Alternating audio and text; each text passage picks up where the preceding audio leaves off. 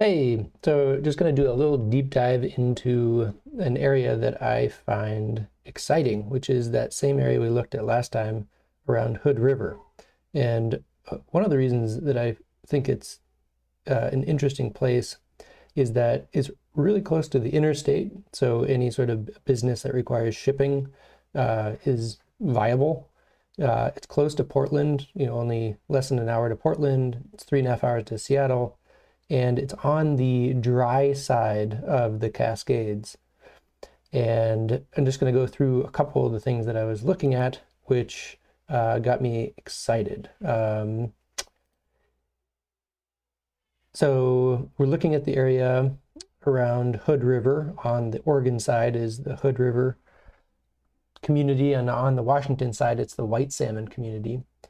And we have sort of middle of the road schools, and this is Zillow, and they give you a good rating of the schools, good view of the schools. If we're looking at the White Salmon community, some interesting history is the land was sold to these white folks from the Klickitat tribe, and that's how the development got started. And we saw last time that the reservation is right near the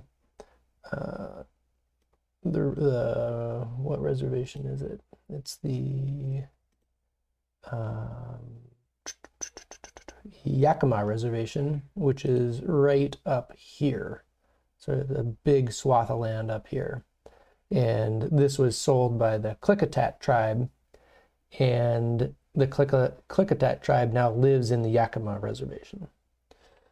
A little history, but it's a small town, and on the Washington side, and on the other side is a much bigger community, Hood River, sort of one of the entrances to the Hood River resort.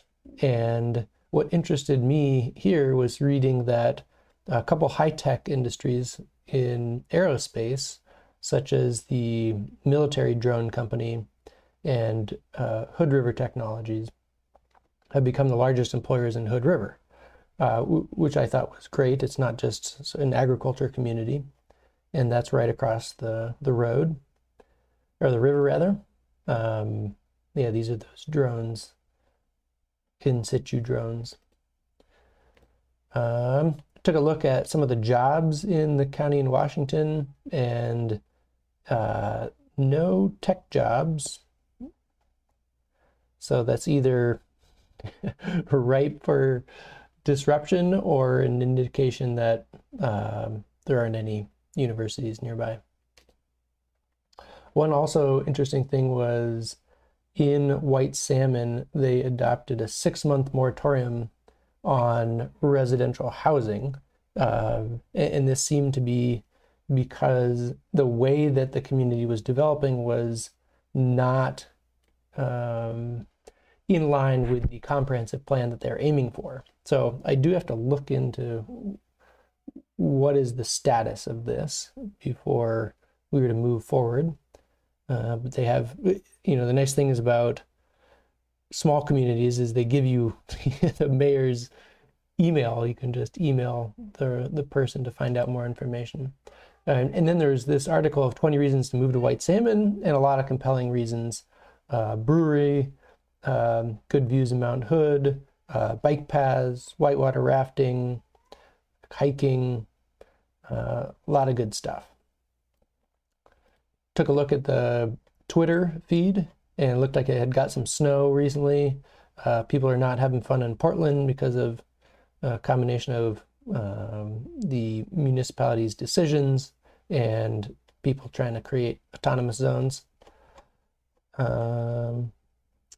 And oh yeah, just I'm concerned that it's going to be super rainy and wet. So the community is over here on the dry side. So it is much drier than Seattle or Portland, which is good because I don't know how I'd do in super rainy weather. Gun laws in Washington are good, and they're better than Oregon. So a good sense of freedom, at least in the rural parts of Washington.